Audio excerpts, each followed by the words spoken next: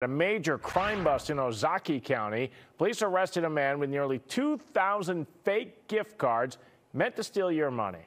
Prosecutors say he targeted 2 Walgreens stores. Stephanie Quirk says police believe he's tied to a much larger crime ring.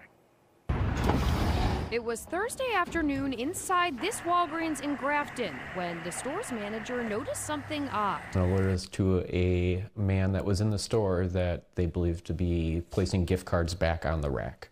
Once police arrived, they say the man, 52-year-old Guanggo Zhu, was gone, but he wasn't far. Cedarburg, which is a community adjacent to us, also received a call that the man was over there. Officers pulled him over as he left the Cedarburg Walgreens and searched his car. 2 duffel bags were located inside the vehicle that contained 1,807 gift cards. Prosecutors say he didn't intend to use any of those for his own shopping, but instead for stealing. The gentleman that was arrested was probably on the lower rung of this criminal enterprise. Court records say Zhu is part of a large-scale gift card scam. Scammers will either steal or obtain gift cards illegally, retrieve the card numbers and PIN, and place them inside stores for people to buy. So once it's activated, the money gets transferred via the dark web or what's called a bot to the scammer.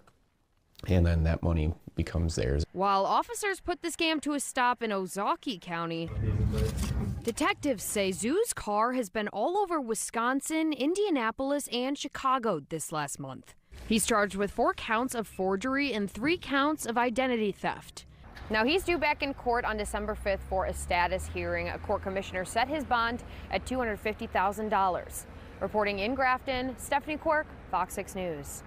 Now, police are urging people to inspect any gift card before buying it in a store. Zhu remains in the Ozaukee County Jail tonight.